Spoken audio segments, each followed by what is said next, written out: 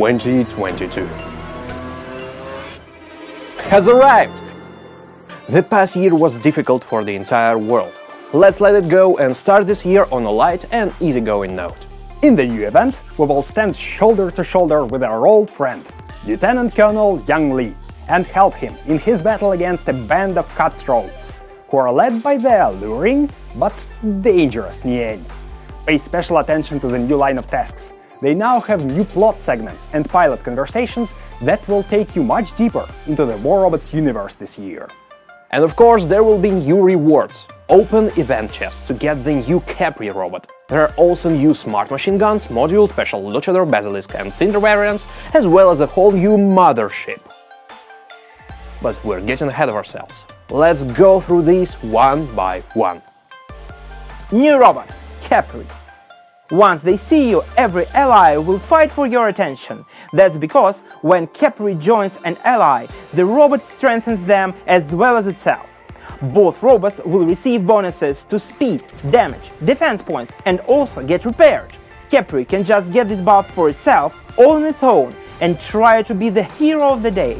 However, you will only reveal the full potential of the robot with an ally. New weapons: Kramola, Razdor, and Smuta. Oh, and here we need to change our tune a little. There are weapons of wonder before you. They seek targets before they floor them. Uncounted numbers of bullets they release that fly to the target as they please, striking the enemy great fathoms away. These weapons are really good, I would say. A new mothership, Orion. The Earth is shaken by laser strikes, robots and titans run and hide. That can only mean one thing: Orion is on the horizon. The new ship is armed with a gigantic beam weapon that doesn't just cause damage once, but over some time. This beam will be especially dangerous to titans, because it deals increased damage to them. So, here is a reminder of the most important things. Remember, if a ship aims for you, do not stand still. Move, evade, scary. He's got the point. Be on the move, survive, and happy hunting, commanders. Wait.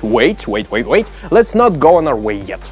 Let's take a closer look at the new special editions. Luchador, Basilisk and Cinder are all decorated and ready for the Lunar New Year. Speaking of the Lunar New Year, Yan Li and Nian are both key characters in the event plot.